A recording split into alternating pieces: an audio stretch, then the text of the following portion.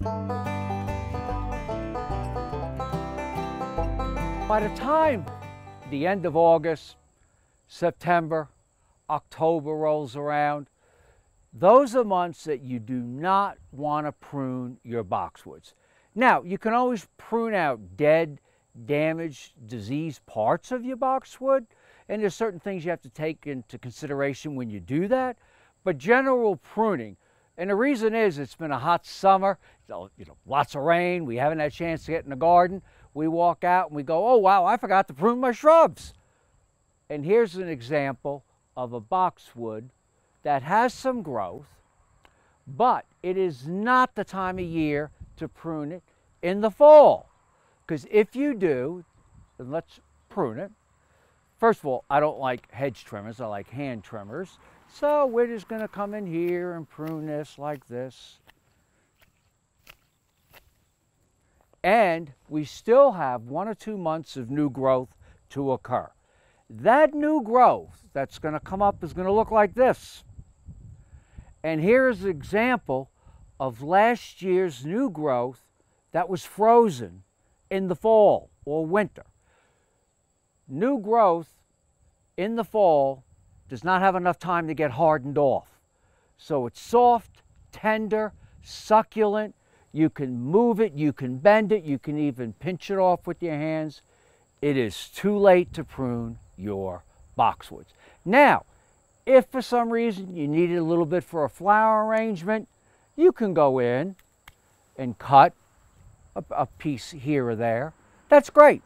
But overall shearing of your boxwood is going to get a lot of new growth and it's going to freeze. And there's one other plant that this happens to a lot also. And let's take a look at that one.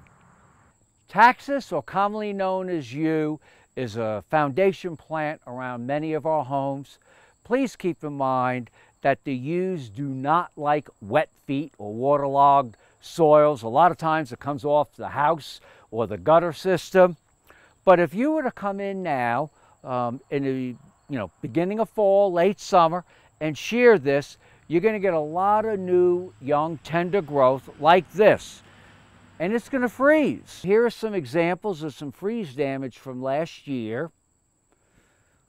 And normally, it's going to look like this by January. And if you put that up, just imagine your whole yew being covered with this ugly, browning, damaged growth.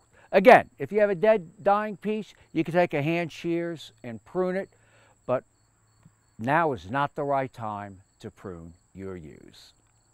If you absolutely have to do some pruning or shearing in a garden in the fall, you have to be careful. Remember, pruning or shearing injures plants. What does plants do then? Immediately, they start to grow. So this is not the shears you want to use, because you're going to be cutting off so much foliage that plant's going to get shocked in producing new growth. So don't use the hedge trimmers. But if you have to, you can use a hand pruners where you're going to come in, and I am cutting less than 5% of this plant. So I'm not going to get all that new growth that is going to succumb to winter freezes or frosts. I'm Mark Viette. Join me next time in the garden. For more garden tips, go to inthegardenradio.com.